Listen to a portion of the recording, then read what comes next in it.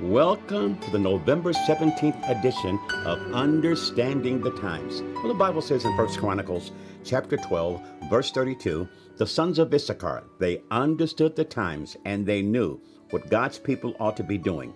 In the time, the era we live in right now, this whole session is designed to help God's people know how to represent the kingdom in the public square. How should we be thinking as followers of Christ when it comes to all the dynamics that's going on in our culture today? So in this series, we've been looking at a series of things as it relates to the 7 principles that we should live by as believers. And we'll continue that series right now. Those 7 principles are: number 1, design; number 2, authority; number 3, responsibility; number 4, ownership; number 5 or 6 rather, purpose; number 4 is forgiveness; and number 6, purpose; and number 7, success. Today we're going to continue looking at the principle of purpose. It's essential to know what your purpose is. It's essential to have a good handle on why you exist. Purpose tells us why we exist. So we need to understand and know the dynamics of what that means. God has a way of sovereignly manifesting his purpose in our lives. However, there are things we can do, how we think, how we live our lives, it can go against the grain to hinder that purpose. So God works all things out so that we can walk in that purpose. It's his will, it's his plan, and his purpose that we fulfill his purpose. What does that mean? It's all about his purpose and not our purpose. My purpose that I want to do with my life must come under the auspices and the authority of God's will, God's plan, God's purpose.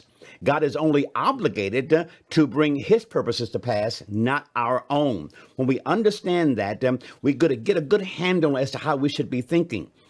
In an earlier session, we talked about the 5 questions that relate to purpose that we all must answer. There are 5 major questions that we all must answer as it relates to our purpose. Number 1 is, who am I? That's your image and identity.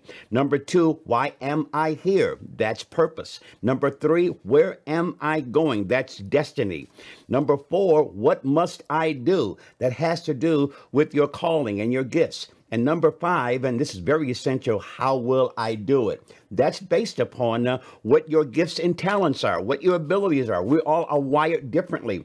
There's certain things that you could do if no one ever paid you. There's certain things you can do at a high level if no one ever complimented you, gave you an attaboy, doing a good job there. It's ingrained in the fabric and fiber of who you are. So God has put in you the capacity to fulfill his purpose. You're wired that way. You came equipped for that from the factory, as it were.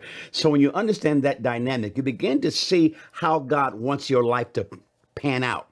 Even though we go through things that go against that, he always gives us the ability to overcome whatever comes against our lives. I want to look at a passage out of Psalm Division 57. And I want to read this out of the Amplified Classic. I want to read verse 2. Psalm Division 57, verse 2 says, I will cry to God Most High, who performs on my behalf and rewards me. So God wants to perform, move, demonstrate his power on your behalf, but then reward you and give you credit for it. Wow.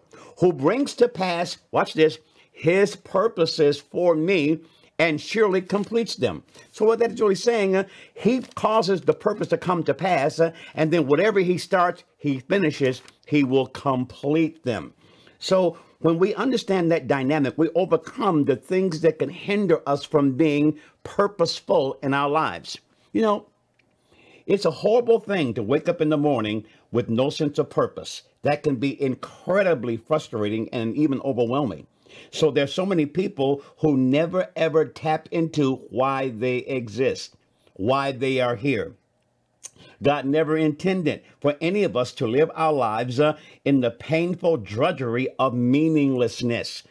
There are people, that's how they live their lives from day to day. There's no real sense of direction, no real sense of meaning, no thing that's thrusting them forward to the next level. So a lack of purpose can lead to a lack of joy.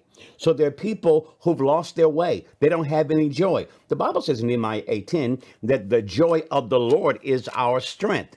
So if I don't have any strength, it's because I don't have any joy, because the joy of the Lord brings me strength. Well, I get that joy in his presence. The Bible says also in Psalms, in his presence is fullness of joy.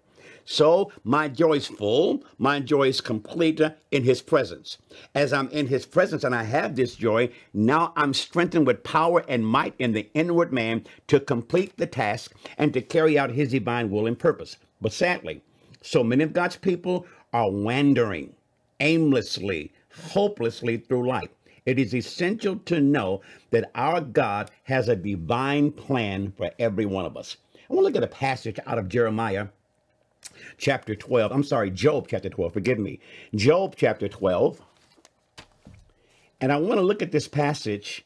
I want to look at verse 10. Job chapter 12, verse 10. I'm going to stay right here in the Amplified Classic Translation. It reads as follows. In his hand is the life of every living thing and the breath of all mankind. That is a powerful, powerful statement. He's saying your life is in his hands, meaning ultimately he's in control of our lives. Even when things go bad, things go wrong, things go awry. It's not if they will, it's a matter of when they will, because bad things will happen. It's important to know that everything that happens in your life, in my life, in our lives, falls into one of four categories. Either God created it, God caused it, God spoke it into being, or God allowed it to happen. Once again, everything that happens in your life, God caused it, God spoke it into existence, God created it, or God allowed it to happen. To a large extent, the things that go wrong in our lives, God allowed it to happen. Why would God allow things to happen that are bad, that are wrong, that could be detrimental to our lives? Well, God is developing character in us. And when things go wrong, we suffer. Suffering is a part of character development. Character is not a gift. Never pray and ask God to bless you with more character. Character is developed by how you handle hardship, tribulations, trials, suffering. Romans 8:18 lets us know this present suffering is working for us a more eternal and weight of glory. So God's after glory in our lives. So as we handle suffering, hardship, I'm not trying to say trials by themselves make you strong. There's a song that came out years ago that trials come only to make us strong. That's not totally true. If trials made us strong, we'd all be spiritual giants. How you deal with the trial. What does that mean? Well, the Bible says in James chapter 1, when you fall into temptations, tests, and trials, count it all joy. We're back to that joy thing again. So when these things happen, I can't have a woe in me, victim mentality. Oh no, oh me, oh my. No, I've got to have a mindset that says, no, in all these things, I'm more than a conqueror through him that loved me. This isn't mind science. This isn't positive thinking. This is applying the power of the word of God in every aspect and every dimension of our lives. You understand that? Things that God allows, what the devil will mean for our destruction, God allowed it because he's going to use it for our construction. So what we can often look at as something that's designed to bring us down, God wants to use it to bring us up. It becomes a launching pad to the new dimension of fulfilling God's will, God's plan, and God's purpose for our lives. We don't understand that. We can go through the doldrums of defeat, discouragement, hopelessness, haplessness, no sense of meaning. And unfortunately, many of God's people, that's where they're at. We're coming out of the pandemic that hit our nation and the world a couple of years ago. And there are many people who've never evolved from that. They're stuck. It kind of zapped them. Suicide rates have gone up. Now, people battling depression and oppression and discouragement and just their whole lives on a downward spiral. It's because they never recover from the implications of COVID-19. God wants us to be the head and not the tail. God wants us to have a perspective that these things are under our feet, according to Ephesians chapter 1. So that's how his purpose works. His purpose works in spite of the negative things that could be going on in our lives at any given time. He has a plan, and that plan has a deep sense of perfection to it. Now, what does that mean? We'll look in Psalm Division 138. If you'll turn there with me, Psalm Division 138.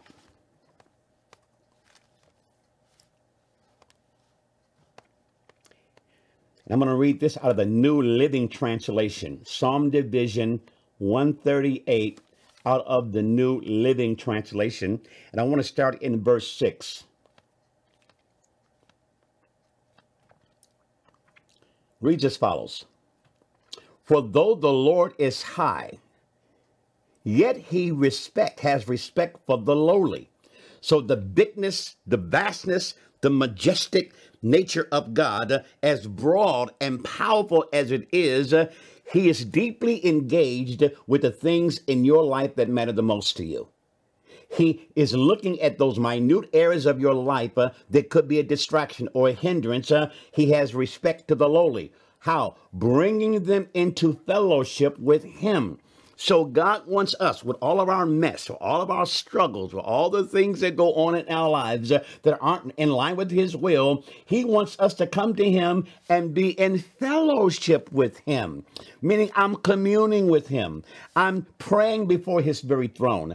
And when I need to crawl into his lap and he holds me because I'm going through issues, situations in life that are detrimental to me, that could be harmful to me, but there's a safe place. I can always come and find help and mercy in the time of need as I fellowship with him. That's such a powerful concept. But the proud and the haughty, he knows and recognizes only at a distance. So arrogance and pride and being haughty will cause me to be distant from God. I won't even be able to get where I need to be with him because that cannot dwell in his presence. I have to have a humbleness of heart. He wants to draw me to him, but when I'm in a certain place attitudinally, it keeps me away from him. I got to let all this stuff go.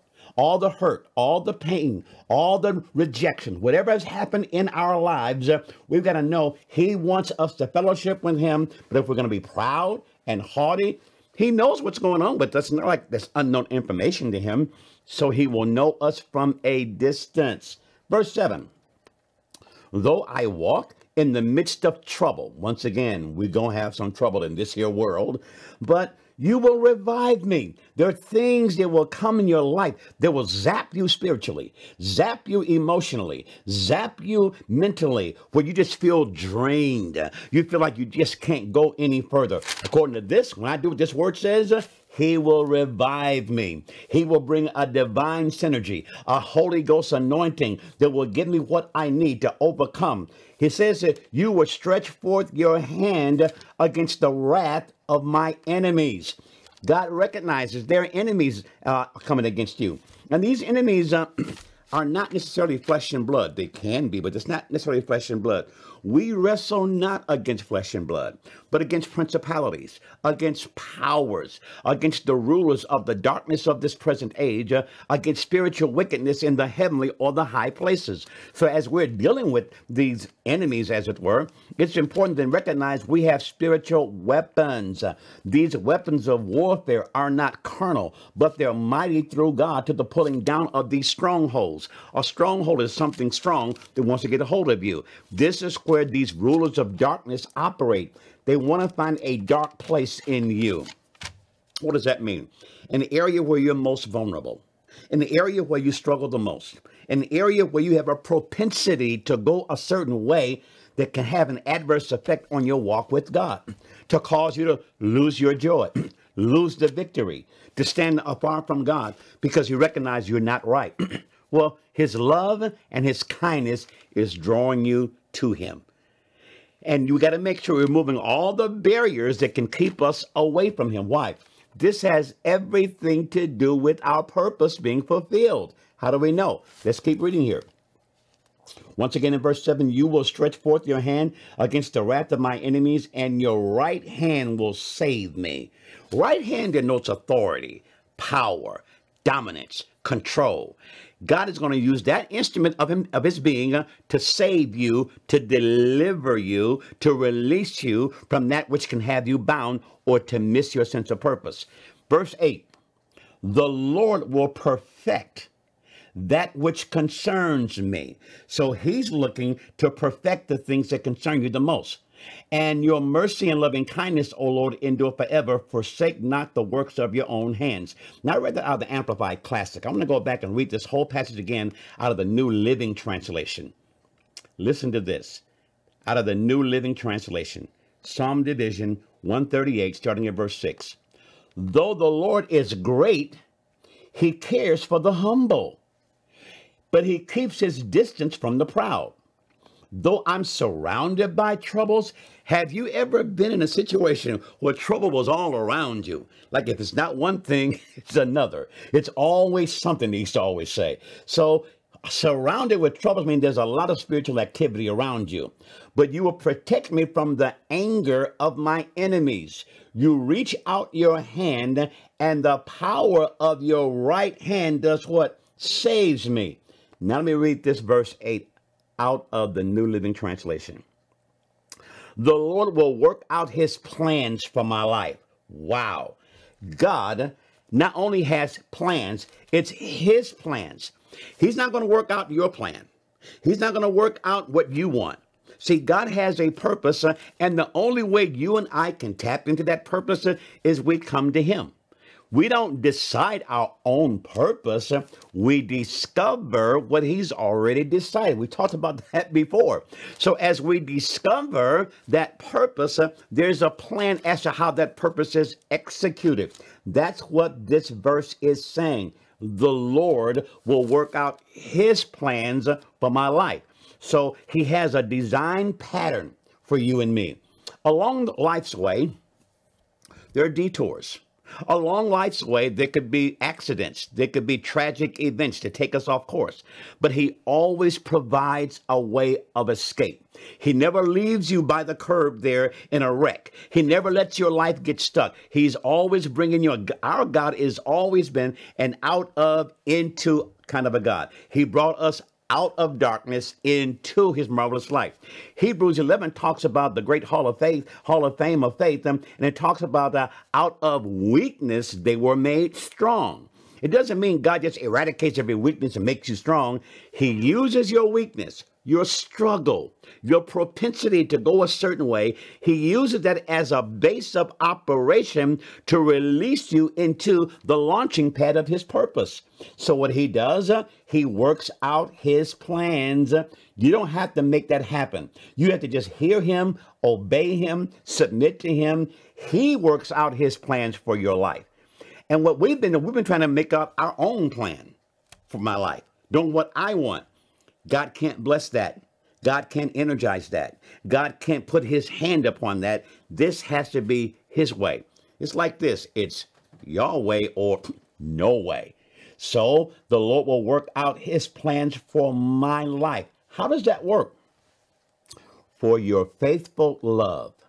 You got to know, you and I, we serve a faithful God. Lamentations lets us know great is not his faithfulness, that his mercies, his loving kindness, they are new every morning. So that means no matter what you go through at any given time, what you experience on any given day, it could be a horrible day, a day that looked awful and nothing went right. When you wake up the next morning, say, devil, it's morning. His mercies are new every morning. That's part of his plan. Why? To grant you a new batch of mercy. And sometimes people look at their failures too much. And sometimes looking at that failure, you begin to magnify things that have gone wrong. Magnify the struggle. Magnify the hardship. Magnify the suffering. No, we're to magnify the Lord. That's why the psalmist says, oh, magnify the Lord with me. Let us exalt his name together. So when you magnify the problem, your God isn't as big in your heart, in your mind, before you. When you magnify your God, your problem, your struggle, your suffering is minuscule in the bigness of our God. His mercies are new every morning, and his faithfulness is great. God is faithful. no matter what you think or do. Sometimes God is faithful in spite of us. He's just a faithful God. When you understand that dynamic of what you're going through, his faithfulness is based on his love for us. That's why your faithful love, O Lord, endures forever. Love never fails. So your purpose will not fail. Why? Because he's working out his plans for your life.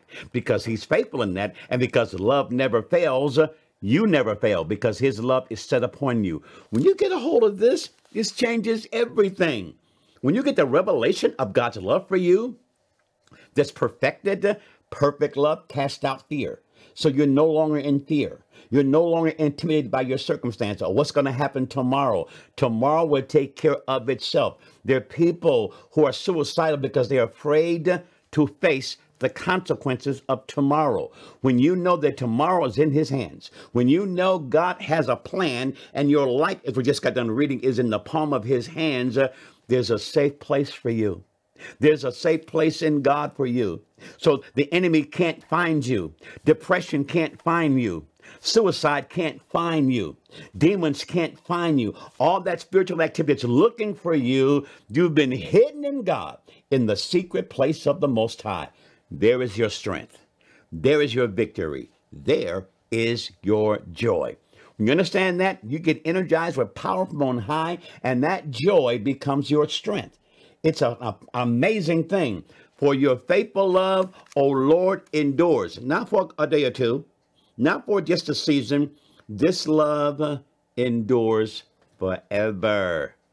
So he ends this psalm by saying, don't abandon me, for you made me. God will not abandon the work of his creation. God will not abandon the one who's in his hand. God will not abandon the one whom he created for purpose and destiny. When you understand what this is really saying, no matter how you feel at any given time, you are never alone. And your God will never abandon you.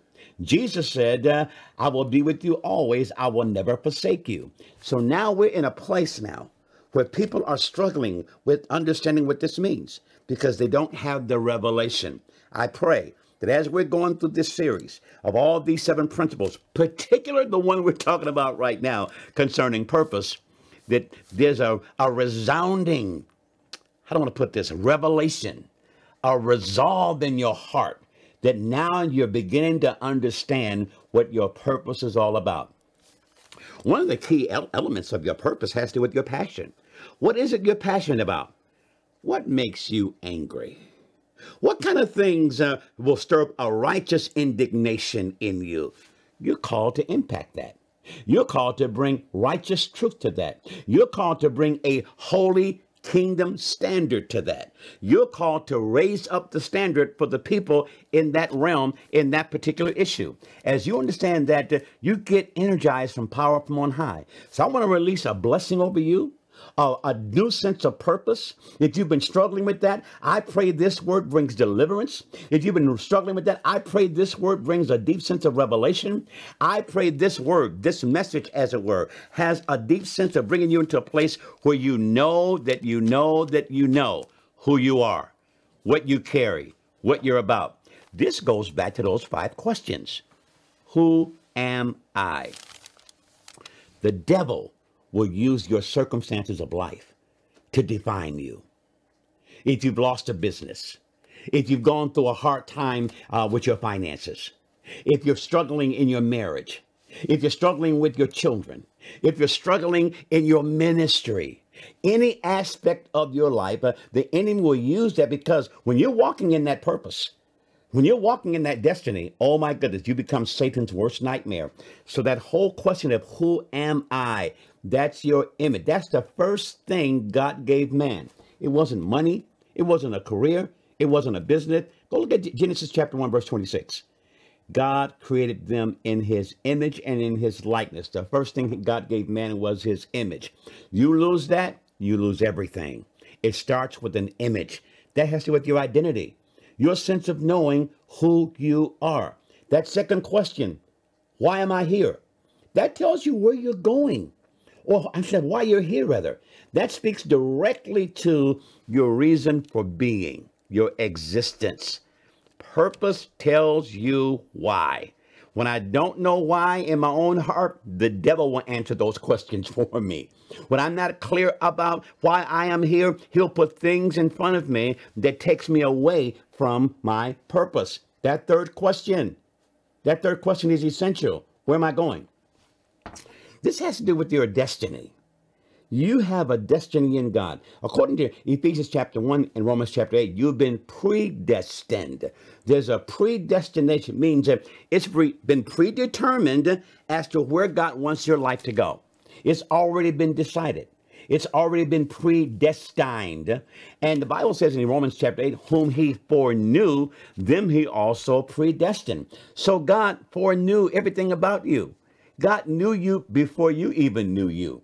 God arranged for you to be here. Why? Because he predestined you. When you understand that dynamic along the road of life, as you're walking on your journey, there are things that transpire that you feel that it never should have happened. Maybe it shouldn't have. God knows how to make that work for you. That's why Romans chapter 8, verse 28 is so powerful. And we know that all things work together for the good, to them who love God and to them who are the called according to his purpose. Not just called, you are the called according to his purpose. So now that I understand that dynamic, I'm not going to trip out because things go wrong. God has ability of making the bad things work for me. That isn't saying that everything that happens in your life, God made it happen. God wanted it to happen. It's God's will. No, what that is saying is we know all things work together, meaning God takes all the horrible, awful, debilitating things and all the amazing, wonderful, powerful, spiritual things, and they all come together and he makes it all work together for your good. So at the end of the day, you'll look back and you'll see things that transpired in your life that were not good things. They were bad things. But in the long run, at the end of the day, when it all panned out, it worked out for your good. That's what Romans chapter 8, verse 28 is saying. All things work together, not by themselves. He makes them work in such a way where it benefits your life. So we're talking about, why am I here? Who am I? Where am I going? What must I do? There's something in you that's got to be done. And for most of us, more than one thing that you have to accomplish. You must do this. This has to do with your calling. And we're to make our calling and our election sure. We're told in Ephesians 4, chapter 1, to walk worthy of the vocation by which we've been called. So you have a vocation from God to walk it out. And don't try to make it secular or spiritual. It all works together. God uses it. He wants you and me in every sphere we operate in to walk worthy of that calling. So even on your job, you don't go to work just to get a paycheck. If you go to work just to get a paycheck, you are most miserable. You go to work to fulfill God's purpose, to bring a kingdom persona, a kingdom platform into the public sector, your career, your job, your business. And as you do that, you are representing the king and his kingdom. And it changes the atmosphere. Your motivation for even going to work shifts because it's no longer about just a paycheck. Now, I'm not minimizing the paycheck. Thank God you get a paycheck. But if that's all it is, you'll begin to lose your drive, your capacity to do what you should be doing to maximize your employment experience. And the last one, how will I do it? What does that mean? God has put certain gifts and talents in you. For most of us, you have 5 signature strengths, things that you're good in, the way you are wired. You came from the factory with this. 5 signature strengths. It could be art, it could be sports, it could be public speaking, it could be mechanical ability, it could be technology ability. All of us have about 5 signature strengths, things that you are good at. If no one ever paid you, you are just good at this. What is that for you? That's connected to your purpose. When you answer these 5 questions, these are the 5 most important questions you will ever answer, or ask rather. And once you get the right answer, it changes the game. And now it's essential to begin to walk in that purpose. Next time, we're going to talk about things that can hinder your purpose. What is the final analysis here? What kind of things can throw you off course concerning your purpose? Because purpose is everything. We'll pick up on this next time. We'll see you then.